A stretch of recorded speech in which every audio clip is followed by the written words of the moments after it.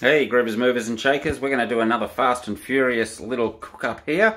I'm a big fan of spaghetti aglio olio, I think I got the pronunciation for that right, which is just literally spaghetti tossed in extra virgin olive oil with a bit of garlic and some fresh herbs. It's really, really tasty, really, really simple. We're going to do something similar to that, except I'm going to combine it a little bit with kind of a broccoli almondine, except different. So, you know, just follow along. We've got a bit of butter melting.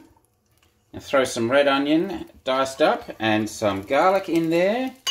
I'm also going to throw some bacon in there. Of course, you don't have to have the bacon, or you can use something different to bacon. You could use chorizo or sausage or a little bit of chicken, whatever you want, or you could just have it just really basic and simple. This is the whole point of cooking. You do it to your own taste.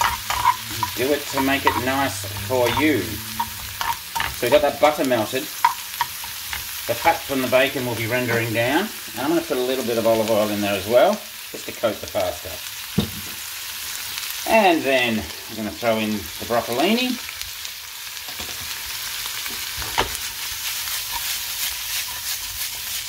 Just enough to soften that slightly.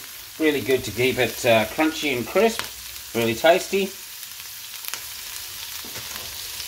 Pinch of salt, sea salt of course. Instead of almonds, I'm going to use pecans. Fresh herbs from the garden, basil, oregano, and a little bit of thyme.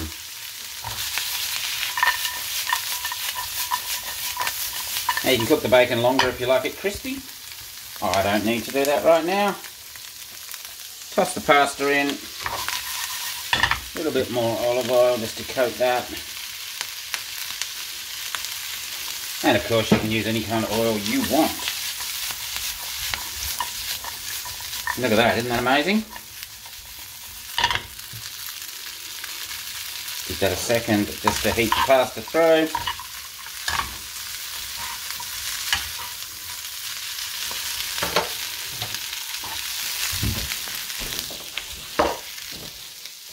Over here, as always, I'm working one-handed, so it's a little bit tricky to toss things around.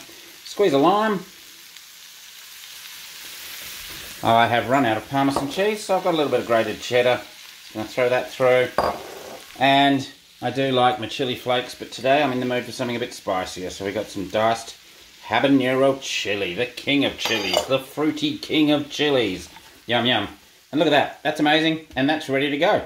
Put a bit of black pepper on, and you have your lunch. Yum, yum. And what did that take? 2 minutes and 58 seconds. Bye now.